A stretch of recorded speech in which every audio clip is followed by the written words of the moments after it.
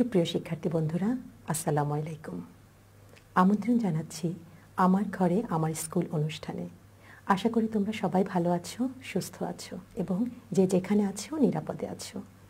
আমরা আজকে যে বিষয়টি পড়ব তা হলো ষষ্ঠ শ্রেণীর বাংলাদেশ ও বিশ্ব পরিচয় বইয়ের ষষ্ঠ অধ্যায়, অর্থাৎ বাংলাদেশের সংস্কৃতি। আজকে আমরা পড়ব পাঠ 1 ও 2। আজকে আমরা এই পাঠ থেকে যা যা শিখব তা হলো সংস্কৃতি কী তা আমরা জানতে পারবো, সংস্কৃতির ধরন সম্পর্কে জানতে পারবো এবং বাংলাদেশের সংস্কৃতির ধরন ব্যাখ্যা করতে পারবো। পাথর থেকে কম্পিউটার আবিষ্কার পর্যন্ত যে পর্যায়গুলো সে সম্পর্কে নিশ্চয়ই আমরা অনেকেই জানি। আসো তাহলে পাথর আবিষ্কার থেকে, পাথরের লিখনী আবিষ্কার থেকে কম্পিউটার আবিষ্কার পর্যন্ত আমরা কি কি ধাপ অতিক্রম করেছি তা দেখে আসি। প্রথম যখন লিখনীর প্রয়োজন হলো তখন পাথরে খোদাই করে আমরা লেখা শুরু করলাম। পরবর্তীকালে আমরা বুঝতে পারলাম গাছের ছালে এবং পাতায় লেখা সম্ভব। তখন তাই শুরু হয়ে গেল এবং কিছুকাল যেতে না যেতেই আবিষ্কৃত হলো কাগজ। কাগজ তো আবিষ্কৃত হলো, কিন্তু কিভাবে লিখবে? লেখার জন্য তো কলমের আবিষ্কার হয়নি। তখন পাখির পালককে কালিতে ডুবিয়ে লেখা শুরু করলাম আমরা কাগজে। পরবর্তীকালে কলমও আবিষ্কৃত হলো এবং তারও পরে টাইপরাইটারের আবিষ্কৃত হলো। এখন সর্বশেষ আমরা কি দিয়ে লিখছি? কম্পিউটারে লেখালেখির কাজটি করছি এবং অদ্যাবধি সেটা চলমান। সংস্কৃতি ধরন। সংস্কৃতি মূলত দুই ধরনের, একটি হচ্ছে বস্তুগত সংস্কৃতি, আরেকটি হচ্ছে অবস্তুগত সংস্কৃতি। টিভি এটি কি? এটি হচ্ছে একটি বস্তুগত উপাদান এবং এই যে টিভির ভেতরের যে পরিচালনার পদ্ধতি তা কি? সেটা কি আমরা দেখতে পাচ্ছি? আমরা খালি চোখে সেটা দেখতে পাই না, সেটি হচ্ছে আমাদের অবস্তুগত উপাদান। অন্যদিকে দেখো, আরেকটি উদাহরণ যদি আমি দেই, বই। বইটা দেখা যাচ্ছে, সেই বইটা হচ্ছে আমাদের বস্তুগত উপাদান। আবার বইয়ের ভেতরের যে লেখকের চিন্তা ভাবনা দিয়ে তার যে লেখনী সেটা হচ্ছে অবস্তুগত উপাদান। কম্পিউটারের কথা বলেছি, কম্পিউটারের হার্ডওয়্যার হচ্ছে বস্তুগত উপাদান, অপরদিকে সফটওয়্যার যা কম্পিউটার পরিচালনা করে তাই হচ্ছে অবস্তুগত উপাদান। সংস্কৃতির উপাদান। যে কোনো দেশের সংস্কৃতির ন্যায় বাংলাদেশের সংস্কৃতিকে আমরা তাহলে দুটি ভাগে বিভক্ত করতে পারি, দৃশ্যমান বা বস্তুগত উপাদান, অপরদিকে অদৃশ্যমান বা অবস্তুগত উপাদান। বস্তুগত বা দৃশ্যমান উপাদান কি? যা আমরা চোখে দেখতে পারি, খালি চোখে দেখতে পারি, অনুভব করতে পারি, তাই হচ্ছে আমাদের দৃশ্যমান বা বস্তুগত উপাদান। যেমন ঘরবাড়ি, আসবাবপত্র, পোশাক, যানবাহন, খাবার, চাষাবাদ উপকরণ, বইপত্র ইত্যাদি। আচ্ছা, তোমরা কি অনেকেই জাদুঘরে গিয়েছো? জাদুঘরে গিয়ে কি দেখতে পাও? অনেক বছর, শত শত বছরের পুরনো সব জিনিস। সেই শত শত বছরের পুরনো সেই জিনিসগুলো দেখে আমরা কি উপলব্ধি করতে পারি? আমরা উপলব্ধি করতে পারি সেই সময়কার সংস্কৃতিটাকে, তাই নয় কি? চলে আসি সংস্কৃতির অবস্তুগত উপাদান বা অদৃশ্যমান উপাদানে। আচ্ছা, অদৃশ্য বলতে কি বোঝাচ্ছে? যেটা দেখা যাচ্ছে না কিন্তু অনুভব করা যাচ্ছে, তাই হচ্ছে অদৃশ্যগত উপাদান। এখানে যে উপাদানগুলো আমরা চোখে দেখতে পাই না, শুধুমাত্র অনুভব করতে পারি, তাই হচ্ছে আমাদের অবস্তুগত উপাদান। উদাহরণ হিসেবে বলতে পারি মনোভাব, দৃষ্টিভঙ্গি, ধর্মীয় বিশ্বাস, নীতিবোধ, ভাষা, শিল্পকলা, সাহিত্য, সঙ্গীত, আদর্শ ও মূল্যবোধ, জ্ঞান বিজ্ঞানের বিভিন্ন শাখা প্রশাখা ইত্যাদি। আচ্ছা শিক্ষার্থী বন্ধুরা, তোমরা বলো তো, ছোটবেলা থেকে আমরা যা শিখছি তাই কি আমাদের সংস্কৃতি? হ্যাঁ, ছোটবেলা থেকে আমরা যা কিছু শিখি তাই কিন্তু আমাদের সংস্কৃতি। আমরা বড় হতে থাকি, আমাদের জ্ঞানের পরিধি বড় হতে থাকে এবং আমরা শিখতে শিখতেই কিন্তু বড় হই। যেমন ছোটবেলায় তোমাকে কি শিখিয়েছে? সালাম দেয়া, বড়দেরকে দেখলে আমরা সালাম দেই। সেইভাবে আমরা যখন শিক্ষক ক্লাসে আসেন তখন কি করি? সকলে দাঁড়িয়ে পড়ি, দাঁড়িয়ে সালাম দিচ্ছি। এটা কি? এটি হচ্ছে আমাদের নৈতিক মূল্যবোধ। অন্যকে সহযোগিতা করা, সহমর্মিতা দেখানো, মানুষকে ভালোবাসা, সম্প্রীতি, এই যে বিষয়গুলো, এটা কি দেখা যায়, চোখে দেখা যায় না? এটি চোখে দেখা যায় না। এটি আমরা আমাদের ছোটবেলা থেকে আমরা শিখে শিখে শিখে শিখে তারপর আমরা বড় হয়েছি।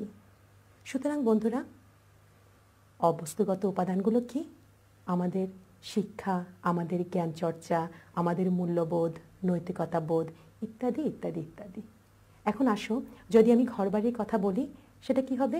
ঘরবাড়িতে অবস্তুগত বিষয় যেটি বা উপাদান যেটি, তা হলো ঘরবাড়ি উপর থেকে দেখা যাচ্ছে, কিন্তু সেটা নির্মাণের যে কৌশল, সেই কৌশলটাই হচ্ছে অবস্তুগত উপাদান। সংস্কৃতিতে আমরা সঙ্গীতকে দেখি, আমরা নৃত্যকে দেখি। একটি গান আমরা শুনতে কত অপূর্ব লাগে, কিন্তু সেই গানটি তৈরি করার পেছনে সেই শিল্পীর যে পরিশ্রমটা, সেটা কিন্তু দেখা যাচ্ছে না। যেই কারণে গানটি শ্রুতিমধুর হয়ে আমাদের কর্ণ পর্যন্ত আসছে, সেই যে কারণটি, তার রেওয়াজ, তার অনুশীলন, এই কারণে গানটি এত শ্রুতিমধুর হয়েছে। সুতরাং নৃত্যের ক্ষেত্রে একইভাবে বলতে পারি, এগুলোই হচ্ছে আমাদের সংস্কৃতি। আর বন্ধুরা, তোমরা মনে রাখবে, আমাদের দেশটি হচ্ছে একটি কৃষিপ্রধান দেশ। এক্ষেত্রে কৃষক, মাঝি, জেলে, গ্রাম বাংলার প্রকৃতি, এগুলো সবসময় আমাদের সংস্কৃতিতে বিশাল বড় ভূমিকা রাখছে এবং উপাদান হিসেবে কাজ করছে। মঙ্গল শোভাযাত্রা কি কখনো দেখেছিলে? আসো, আমরা এখানে তোমাদেরকে একটি মঙ্গল শোভাযাত্রার চিত্র দেখাই। এখানে দেখো কি দেখা যাচ্ছে। আমাদের গ্রাম বাংলায় যে দৃশ্যগুলো আমরা দেখি, সেই দৃশ্যগুলো প্রতিকৃতি দেখা যাচ্ছে এবং অসংখ্য মানুষ সে প্রতিকৃতি বহন করে নিয়ে যাচ্ছে। অর্থাৎ আমরা আমাদের সংস্কৃতিতে কিন্তু বহন করে সামনের দিকে এগিয়ে নিয়ে যাচ্ছি। মঙ্গল শোভাযাত্রা প্রতি বছর বাংলা নববর্ষের প্রথম দিন উদযাপিত হয় বা আয়োজিত হয়। তুলনামূলকভাবে নতুন বর্ষবরণ উৎসব এটি। বাংলাদেশ সরকার সংস্কৃতি মন্ত্রণালয়ের আদেশক্রমে 2016 খ্রিস্টাব্দে 30শে নভেম্বর বাংলাদেশে মঙ্গল শোভাযাত্রা জাতিসংঘ সংস্থা ইউনেস্কো কর্তৃক অবস্তুগত সংস্কৃতি উপাদান হিসেবে বিশ্ব ঐতিহ্যে স্থান করতে পেরেছে।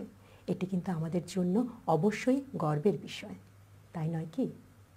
আমরা আমাদের এই যে সংস্কৃতিগুলো, তা কিন্তু আমরা বহন করে নিয়ে যাচ্ছি। তাহলে শিক্ষার্থী বন্ধুরা, সংস্কৃতি কী?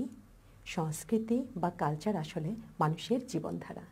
সংস্কৃতির মাধ্যমে মানুষের জীবনযাপনের প্রতিচ্ছবি প্রকাশ পায়। মানুষ তার অস্তিত্ব রক্ষার জন্য সমাজ জীবনে কোনো উদ্দেশ্য সাধনের লক্ষ্যে যা কিছু চিন্তা বা কাজ করে, তাই হচ্ছে তার সংস্কৃতি। তাহলে দেখি সংস্কৃতি থেকে আমরা কী কী পাই। আমরা যা খাই, যেভাবে খাই, যে পোশাক পরি, যেভাবে আনন্দ উপভোগ করি এবং আমাদের কষ্টের যে প্রতিফলন ঘটায়, এগুলো প্রত্যেকটি বিষয় হচ্ছে আমাদের সংস্কৃতির উপাদান। আচ্ছা, আমরা একই ধরনের খাবার অনেকেই খাই, কিন্তু সেটার স্বাদ, ধরন আলাদা হয়, ভিন্ন হয়। কেন? কারণ হচ্ছে সেটি হচ্ছে আমাদের সংস্কৃতিতে অন্তর্ভুক্ত থাকে। অনেকের বাসায় ভাত, মাছ, মাংস রান্না করা হয়, কিন্তু এক এক জায়গায় এক এক রকমে সেটি রান্নার ধরন আলাদা থাকে, প্রস্তুত প্রণালী আলাদা থাকে, আবার পরিবেশনও আলাদা থাকে। এই যে পরিবেশনগত যে ভিন্নতা, সেটাই কিন্তু সংস্কৃতি। আমরা কি কি পড়লাম? আমরা পড়লাম সংস্কৃতির দুটি উপাদান।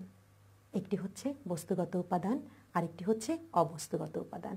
বস্তুগত উপাদানটা আমরা কি বললাম? বস্তুগত উপাদান হচ্ছে যা আমরা দেখতে পাচ্ছি, অর্থাৎ বই। যা আমরা দেখতে পাই না, তা হচ্ছে অবস্তুগত উপাদান, কিন্তু অনুভব করছি। যেমন বইয়ের ভেতরে লেখনীর উদাহরণ আমরা দিয়েছি।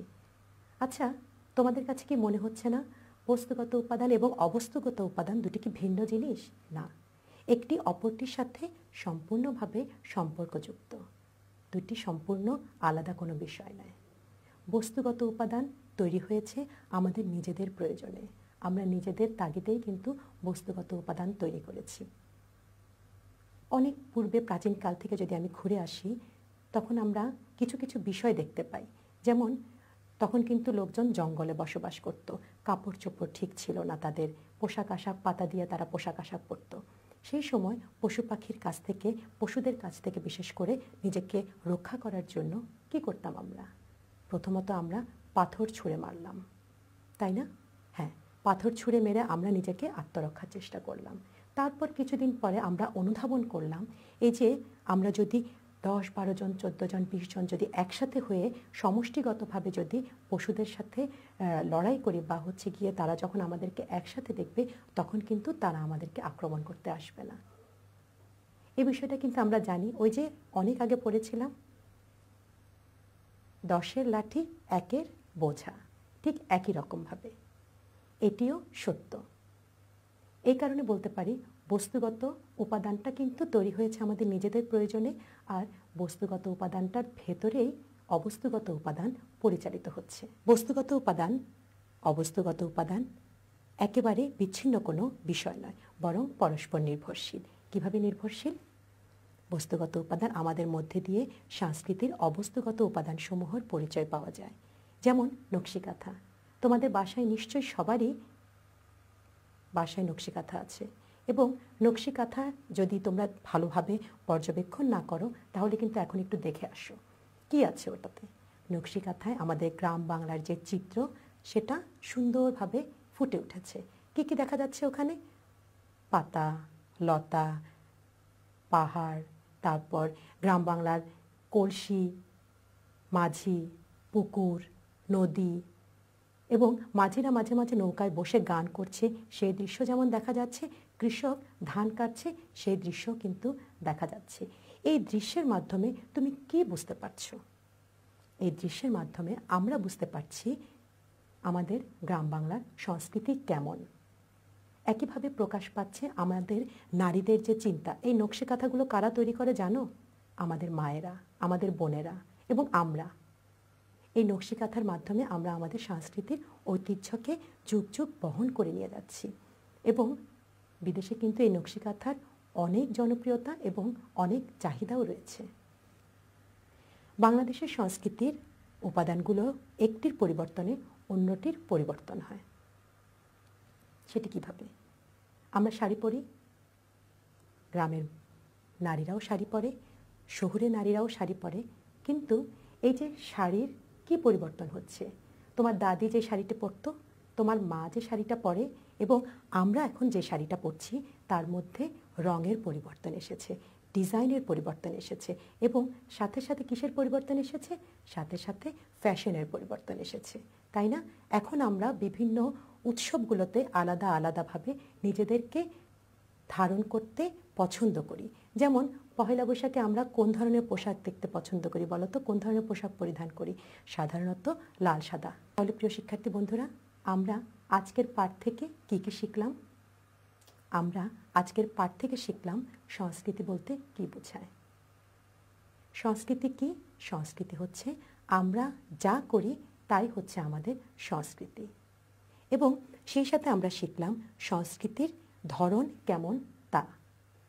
সংস্কৃতি দুই ধরনের, একটি হচ্ছে দৃশ্যমান বা বস্তুগত সংস্কৃতি, আরেকটি হচ্ছে অদৃশ্যমান বা অবস্তুগত সংস্কৃতি। যেই সংস্কৃতি আমরা চোখে দেখতে পাই তা হচ্ছে বস্তুগত সংস্কৃতি, এবং যেই সংস্কৃতি আমরা চোখে দেখতে পাই না, অনুধাবন করি, অনুভব করি, সেটি হচ্ছে আমাদের অবস্তুগত সংস্কৃতি।